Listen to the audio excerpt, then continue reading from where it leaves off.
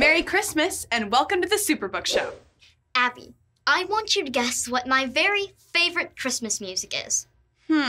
Maybe Grandma got run over by a reindeer? Oh, come on. Be serious. Guess again. And think classical.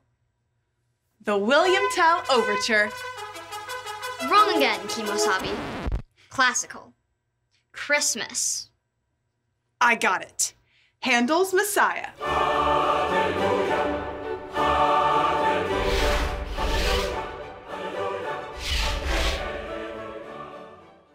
It sure took you long enough.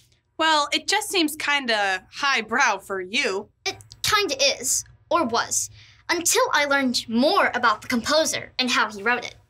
Go ahead. George Friedrich Handel was born in Germany the same year as Johann Sebastian Bach, 1685. A good year for composers. And Beethoven,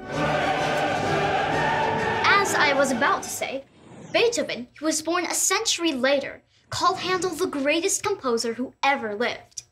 High praise. Handel must have been a really big deal back in the day. Well, no.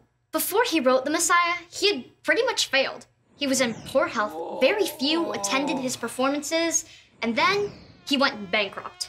Really? Really. And he actually came close to going to debtor's prison.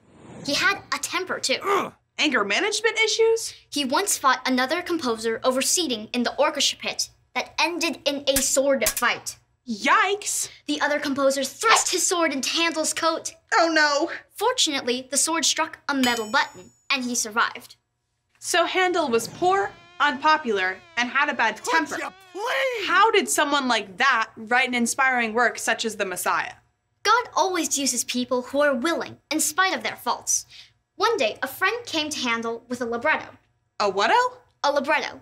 It's the text, the words for a long musical work. This one was about Christ and redemption, and it was all from Scripture. So I'm guessing the friend wanted Handel to write the music for it. Right. Handel agreed and figured it would take him a year to write it. He started composing in August 1741. So he finished in 1742. No. Handel wrote and orchestrated the whole work in just 24 days. 260 pages of music. They say that he was so focused that he never left his house that whole time. Sounds like a God thing. Definitely. After he wrote the Hallelujah chorus, Handel said, "I did think I see all heaven before me and the great God himself."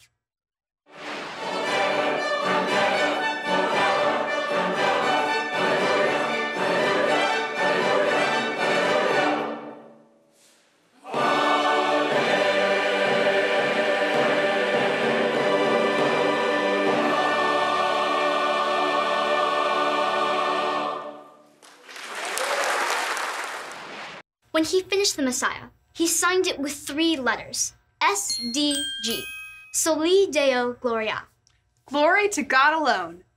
So what did audiences think? They were, and still are, awed by it. There were 700 people at the first performance in Dublin. So many people wanted tickets that women were told not to wear hoop skirts, and men were asked to leave their swords at home to make room for everyone. The church must have been packed. Actually, it wasn't a church. In fact, Handel directed only one performance in a church. So where did he perform then? Music theaters. Also at London's Foundling Hospital for Orphans, which was one of the charities he supported. Did Handel's life improve after he wrote The Messiah? He died a wealthy man and left most of his money to charity. Sounds like a good guy after all. I think so.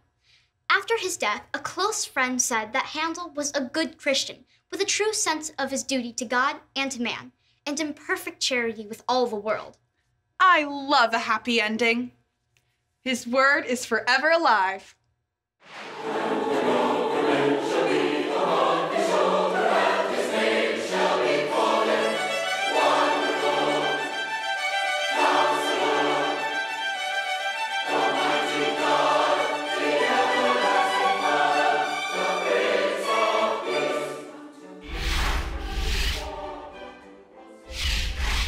Why not take some time this holiday season to listen to a recording or attend a live performance of Handel's Messiah?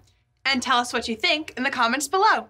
If you really want to get a handle on things, why not like and subscribe?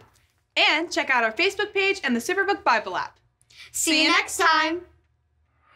And tell us what you think. Dang it! Ugh. Okay, sorry. To listen to a recording or attend a live performance. I think I start. Oh, just kidding. No. I'm so sorry. I mean, you could start.